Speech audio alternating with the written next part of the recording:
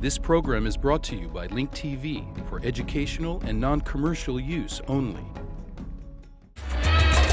2008 is coming to an end, and the view of the U.S. remains negative in the Middle East. What are the challenges of 2009? And can Obama restore the U.S. image there? Answers to these questions and more on Link TV's Mosaic Intelligence Report. As the end of 2008 approaches, views of the United States remain negative around the world. In the Middle East, they have become virulent. And when they come home, they will come home in victory.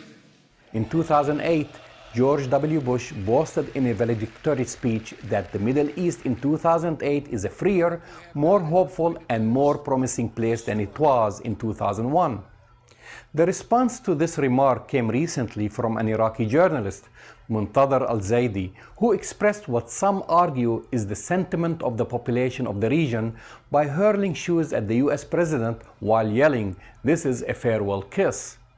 The question now remains whether the Obama administration might elicit a more positive response from the populace in this part of the world. Can Obama restore the US image in the Middle East?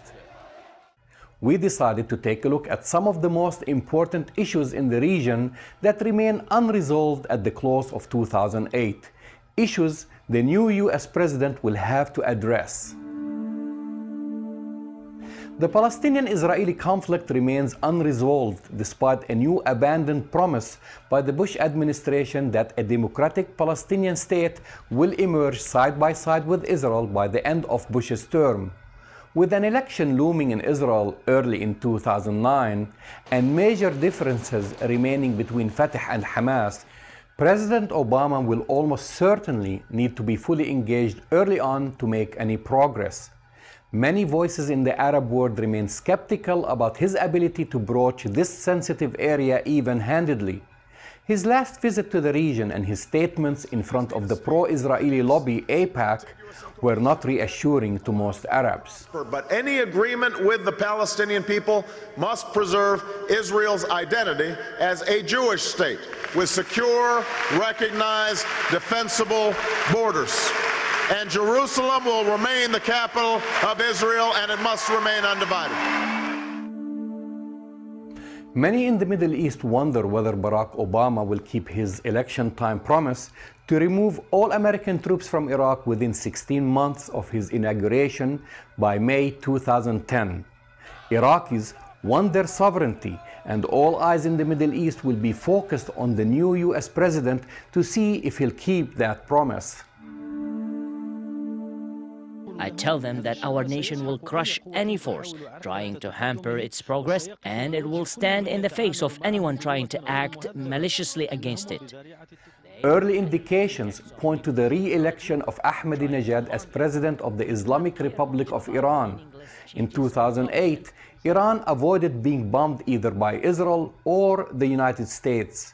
How Obama handles Ahmadinejad and prevents Iran from joining the nuclear club will be his biggest challenge in the region. During his election campaign, Obama reiterated his plan to shift more troops to Afghanistan and hunt down bin Laden. Will Obama succeed where Bush failed in getting the #1 man on the FBI's most wanted list? Meanwhile, Hamid Karzai has been asking for a timetable for the withdrawal of foreign troops from Afghanistan. Just like Iraq, Afghanistan wants its sovereignty back. Finally, the war on terror, a phrase coined by the Bush administration, has been an abject failure. Terror attacks might have been on the decrease in Iraq. However, terrorist organizations such as Al-Qaeda never existed in Iraq before the invasion. Terrorism has been spreading throughout the region from Iraq to Syria, Lebanon, and Northern Africa. Obama will have to elicit the full support of Arab and Muslim countries to win the so-called war on terror. Terrorism can only be defeated from within. I'm Jamal Dajani for the Mosaic Intelligence Report. To learn more about this program or to share your thoughts, visit us at linktv.org/MIR. Our first January report will come to you from the historic city of Bethlehem. Keep watching.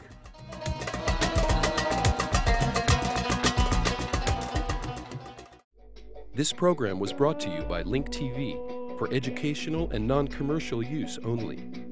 Link TV is the only U.S. television network devoted to global and national news, with uncompromising documentaries and diverse cultural programs. Programs which connect you to the world.